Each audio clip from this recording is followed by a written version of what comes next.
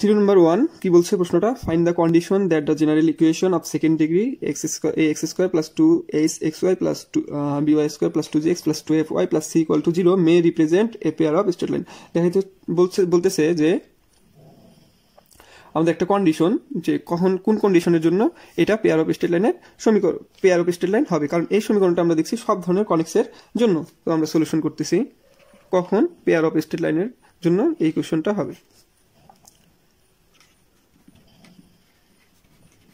Given that ax square plus 2axy plus by square plus 2gx plus 2fy plus c equal to 0, আমরা এটাকে এইভাবে লিখতে পারি x square plus 2hy plus gx plus by square plus 2fy plus c equal to 0। অতএব আমরা এই সমীকরণ থেকে x square plus bx plus সম্পূর্ণটাকে আমরা যদি c ধরি, c সমান সমান 0, তাহলে এটাকে আমরা এখান থেকে x এর মানটা বের করতে পারবো। x সমান সমান সেই নির্ণয়ক দিয়ে minus B plus minus B square root over B square minus 4ac, ওটা থেকে 4ac ভাগ 2a, ওটা থেকে আমরা করতে পারি এইভাবে মাইনাস বি, বি এর মান হবে 2hy plus g plus minus আমরা এখানে লিখব 4hy plus g square minus 4a by square plus 2fy plus c ভাগ 2a। ওকে, তাহলে এই 4 কে যদি আমরা বের করি তাহলে 2 কাটা যায়। ওকে, তাহলে x সমান সমান আমরা লিখতে পারি minus hy plus g plus minus একে যদি আমরা আরেকটু ভাঙার চেষ্টা করি তাহলে আমরা কি পাবো, h square minus ab y square plus 2gh minus af g plus g square minus ac।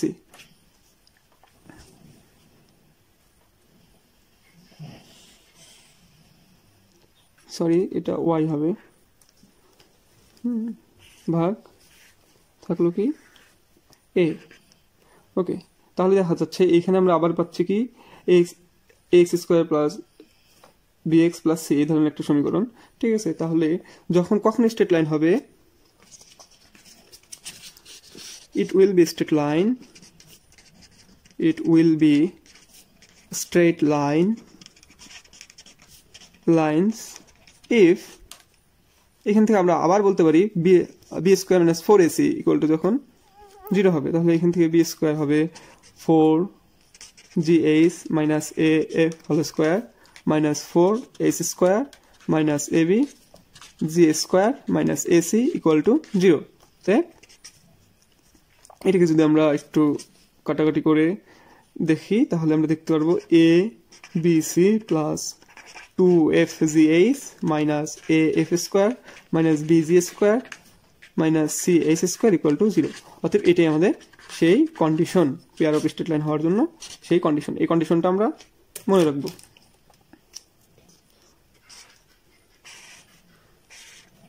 এই কন্ডিশনটা আমরা মনে রাখবো কারণ ম্যাথের সময় এই কন্ডিশনটা আমাদের অনেক সময় লাগবে। ওকে, তাহলে আমরা থিওরেম 2 তে চলে যাচ্ছি।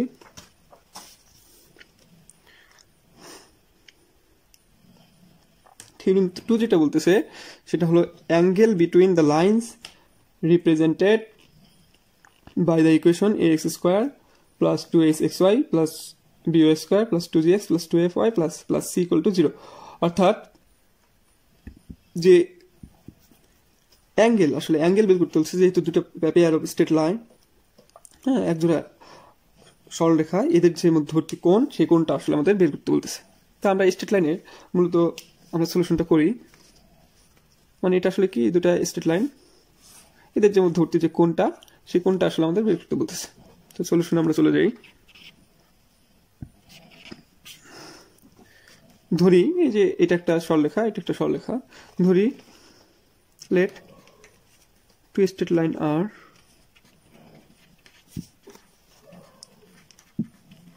straight lines are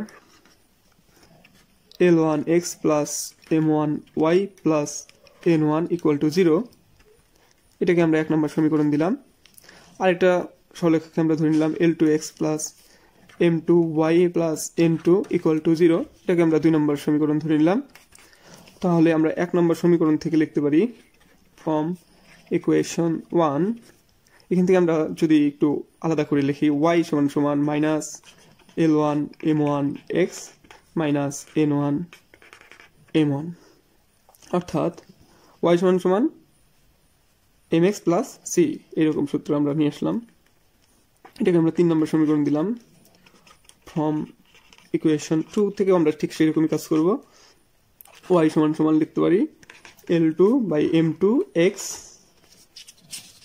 minus N2 ভাগ M2 লেখা যায়।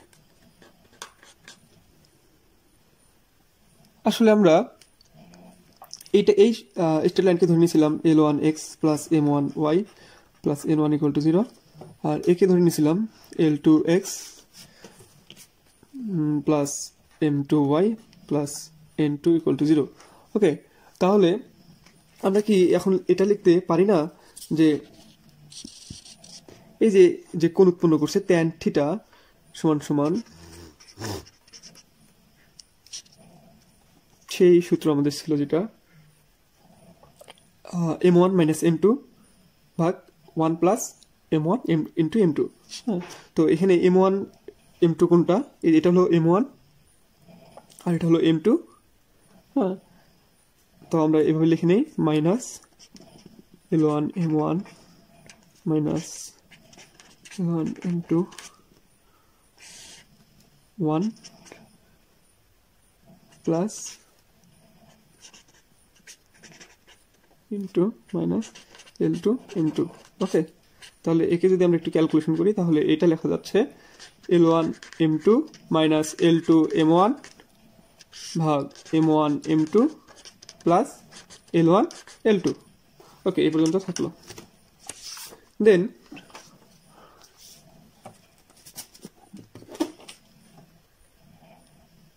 আমরা যেটা এখন করতে পারি সেটা হলো অ্যাগেইন আমরা যে পেয়ার অফ স্ট্রেট লাইনের জেনারেল ইকুয়েশনটা জানতাম ax square plus 2yxy plus by square plus 2gx plus 2fy plus c equal to 0। তাহলে এটা সমান সমান আবার আমরা কি লিখতে পারি, আসলে পেয়ার অফ স্ট্রেট লাইনটা কিভাবে আসছে, দুটা সরলরেখার, যে আমরা আবার দেখাচ্ছিলাম যে দুটা সরলরেখার, এটাকে আমরা ধরে নিয়েছিলাম L2x plus M2y plus c equal to 0। হ্যাঁ, আর এটাকে আরেকটা ধরে নিয়েছিলাম, তাহলে এই দুটার গুণফলই হবে এই জেনারেল সমীকরণটা। তো সো আমরা এইভাবে লিখতে পারি L1x plus M1y plus N1 into L2x plus M2y plus N2। ওকে, তাহলে এই সমীকরণ থেকে আমরা কি লিখতে পারি, from the equation we get কি লিখতে পারি, এইখান থেকে দেখো একটা কি টার্ম পাওয়া যাবে L1 L2 গুণন L2 একটা টার্ম পাওয়া যাবে, এটার সাথে এটার গুণ, এটার সাথে এটার গুণ, এটার সাথে এটার গুণ, আবার এটার সাথে এটার গুণ, এটার সাথে এটার গুণ করে যে আমরা একটা পাবো সেটা হলো N1 N2 যুক্ত একটা টার্ম পাবো, N1 আর গুণন N2 একটা টার্ম পাবো। এই N1 N2 কি হবে, N1 N2 সমান সমান হবে এই যে এই টার্মটা C। ওকে, তারপরে কি পাবো আমরা L1 L2 পাবো, এটার সাথে এটা যখন গুণ হবে তখন আমরা পাবো L1 L2 সমান সমান x স্কোয়ার, এই যে এই টার্মটা আমরা পাবো এ। ওকে, তাহলে আবার পাবো আমরা আরেকটা পাবো কি, এর সাথে এর যখন গুণ হবে তখন কি পাবো M1 M2 সমান সমান কি পাবো এই যে y স্কোয়ারের যে সহগটা। ওকে, যে সহগগুলো আমরা আসলে ধরে নিছিলাম। তারপর একটা কি, এখন আমরা পাবো এই যে 2h সমান সমান আমরা কি পাবো x এর সাথে y এর গুণ, y এর সাথে x এর গুণ। ঠিক আছে, তাহলে আমরা পাবো L1 M2 plus L2 M1। ওকে, তারপর পাবো 2g শুধুমাত্র x পাবো কোনটা, এর সাথে যখন এর গুণ হবে, সো আর এর সাথে এর গুণ হবে, সো আমরা পাবো কি 2g সমান সমান পাবো L1 N2 plus L2 N1, R 2f equal to পাবো n1 m2 plus m1 n2। এটা কিভাবে আসলো? এই যে 2f, হ্যাঁ শুধুমাত্র y টার্ম কার সাথে পাবো? এর সাথে যখন এর গুণ করবো আর এর সাথে যখন এর গুণ করবো। সো এই কথাগুলো আমরা একটু মনে রাখবো, কারণ এগুলো আমাদের অনেক সময় ম্যাথ করার সময় লাগবে। তাহলে আমি tan থিটা সমান সমান আগে পেয়েছিলাম tan থিটা, কিছুক্ষণ আগে যেটা পেলাম সেটা হলো L1 M2 minus L2 M1 ভাগ M1 M2 plus L1 L2। ওকে, তাহলে আমরা tan থিটা সমান সমান এখন কি লিখতে পারি? tan থিটা সমান সমান লিখতে পারি একে যদি আমি, কারণ এরকম মাইনাস চিহ্ন যেহেতু নাই এখানে, তাহলে একে যদি আমরা প্লাস করে নেই তাহলে আমরা এইভাবে লিখতে পারি L1 M2 plus L2 M1 square minus 4 L1 L2 M1 M2 ভাগ এই M1 M2 সমান সমান কি পাইছি B, আর L1 L2 সমান সমান পাইছি কি A প্লাস A। ওকে, তাহলে এটা সমান সমান আবার আমরা কি পেয়েছি? তাহলে আমরা লিখতে পারি 2h হোল স্কোয়ার সমান সমান, বা লিখতে পারি 4h square minus L1 L2 সমান সমান A, M1 M2 equal B, লিখতে পারি 4a B ভাগ A প্লাস B। সো আমরা tan থিটা সমান সমান কি লিখতে পারি? tan থিটা সমান সমান লিখতে পারি 2 root over h square minus ab ভাগ a প্লাস b। তাহলে এটাই আমাদের একটা নতুন সূত্র পেলাম, অর্থাৎ আমরা যেটা পেলাম সেটা হলো পেয়ার অফ স্ট্রেট লাইনের অ্যাঙ্গেল। ওকে, এবার আমরা যেটা দেখব সেটা হলো কিছু কন্ডিশন দেখব। যদি থিটা যদি 90 ডিগ্রি হয়, অর্থাৎ সরলরেখা পেয়ার অফ স্ট্রেট লাইন যদি এরকম হয়, হ্যাঁ, কিংবা থিটা যদি 0 ডিগ্রি হয়, অর্থাৎ পেয়ার অফ স্ট্রেট লাইন যদি একটার উপর আরেকটা লেগে যায়, হ্যাঁ, একটার উপর আরেকটা যদি লেগে যায় তাহলে কি হয়? ওকে, তাহলে আমরা একবার 90 ডিগ্রির জন্য দেখব, একবার 0 ডিগ্রির জন্য দেখব। তাহলে আমরা দুটো কন্ডিশন লিখতে পারি। কন্ডিশন নাম্বার 1, কন্ডিশন নাম্বার 1, এটা থিটা ইকুয়াল টু 90 ডিগ্রি, অর্থাৎ the lines will be perpendicular,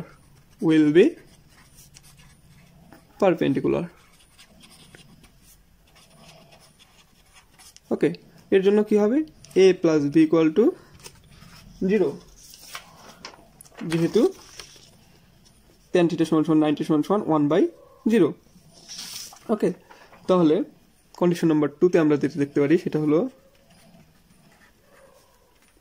2 তে যদি আমরা থিটা ইকুয়াল টু 0 বলি তাহলে কি the lines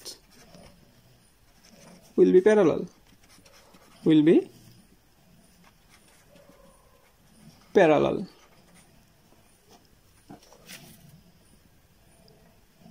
হ্যাঁ, তাহলে আমরা এখান থেকে যেটা বলতে পারি সেটা হলো tan 0 ডিগ্রির মান হলো 0, তাহলে h square minus ab equal to 0।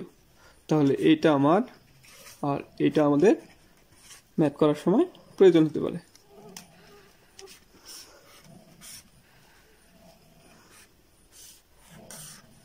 for theta equal to 0, for theta equal to 90।